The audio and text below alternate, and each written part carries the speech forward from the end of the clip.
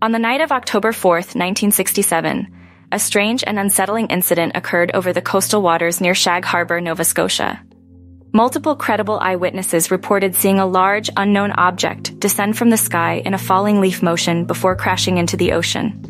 Among those who glimpsed the bizarre sight was an Air Force officer from a nearby base, who described a bright, yellowish object, so bright it appeared in the clear night sky like a sun had descended.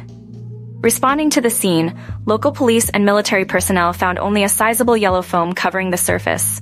Despite an extensive search and recovery operation that pulled sonar-detected metal debris from the seafloor, its origins remained baffling. One Navy diver stated the underwater scene defied logic to the naked eye.